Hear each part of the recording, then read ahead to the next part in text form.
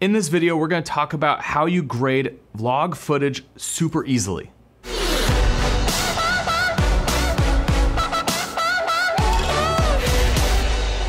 The reason you shoot like this is so that you get more dynamic range, which means in your footage, the skies aren't blowing out, the blacks aren't getting completely crushed, and you can grade it later and put your own look on it. However, the downside is it takes time to grade a log file. And sometimes we just want to go quick because we have a lot of footage to deal with and we don't necessarily need to spend so much time grading each individual shot for a long time. So I have a few tips on how you can grade your footage super fast and still make it look really good. Now there's a couple elements that you need to understand to be able to grade log footage. The first, you need to understand what a LUT is. Second, we're gonna talk about the scopes that you use so you can see your exposure. And third, we're gonna talk about the curves so you can get your footage looking good. So when you're dealing with log footage, there's generally a LUT that allows you to transfer your footage from log to Rec 709. And what Rec 709 is basically your base. And that is like the standard across movies and television. Rec 709 is the color that you want to achieve and start at when you start grading to create a look. If you start grading with footage that has a color cast already on it or a look already on it, you're not starting from zero. So basically Rec 709 is like your zero. So what you're gonna do is go to your manufacturer website of the camera that you have that you're using. For me, it's Panasonic GH5, and there's actually a LUT that they have on their website that goes from log to Rec 709 specifically for the GH5. And the reason you want to go to your manufacturer's website to find this is that each camera shoots log differently and each camera has a different color profile. And Rec 709 is supposed to be standardized across all cameras. That is just like the baseline for every camera. So what you're doing is you're bringing your log and you're getting your colors to match what is the standard.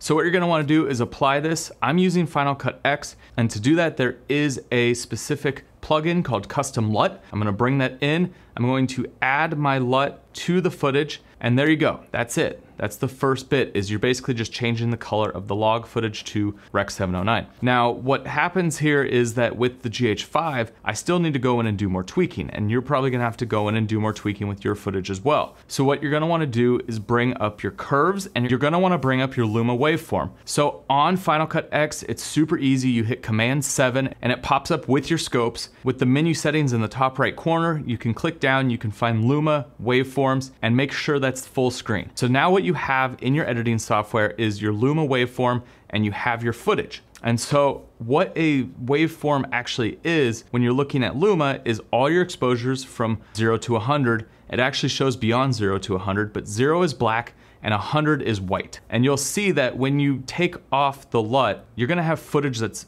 in the middle because log footage is very flat. So your LUT is gonna change some of the colors, it's gonna add some contrast to it, but what you're gonna wanna do is now go in using curves. And this tool is native in Final Cut X now, but you're gonna wanna bring your highlights in and your blacks in until parts of the waveform are touching the top and the bottom. And you obviously are gonna tweak this to what looks best for you and your footage, but you're basically stretching your exposure, which is creating contrast, and you're stretching all the exposure values in your image so that you're telling what is white and what is black. And you could see this visually as you pull your curves inward.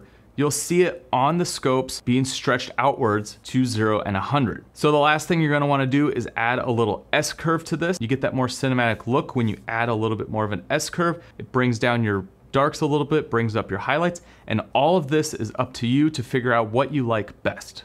You might ask, well, why can't I just go in, do the curves, and add saturation? Well, that is one way that you can do it, but let me show you what the difference is. So with vlog footage in particular, if I go in and just do the curves using my waveform scopes, you could see I can get my contrast to where it needs to be. Now the image is still flat, so I can go in and add the saturation. But what happens is when you compare these two clips side by side, the footage that I didn't use the Rec 709 LUT on has a different color to it than the one with the Rec 709. It's a little bit more yellow, and the skin tones don't look as natural. So that's one thing you gotta keep in mind. By just pulling up your saturation, it's not necessarily correcting the file. You might be adding some colors in there that you don't necessarily want. And the idea is that we're getting to Rec 709 because that's like baseline. That's what you could start anything from. From here, you would go through and start color grading. Maybe you have a specific look that you're going for, and then what you'll do is add on that look now, and that's when you can create these cool effects that are more cinematic. But what you need to understand is just getting it to Rec 709, because that's like the baseline. That's when your footage looks good, but you might just use the footage right here because this is natural looking. All right, guys, that is a very quick way you can go through and edit your log footage and get it to Rec 709, which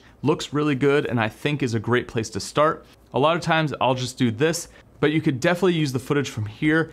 And I like using log because you get more dynamic range, your skies don't blow out, your blacks don't get crushed immediately, you can get a cool look, and you can define where you want your blacks and your whites to sit so that your image has more depth and it has more of that cinematic quality. All right, guys, that is it. If you're new to this channel, make sure you hit that subscribe button. There's a lot of awesome filmmaking tutorials. I've got some camera reviews, some vlogs. Also, if you're new here, I do have an online creator film school that goes through beginning to end everything that you need to know to have a career as a filmmaker or a creator. So guys, I suggest you go check that out down in the description. And that is it. I will see you on the next one.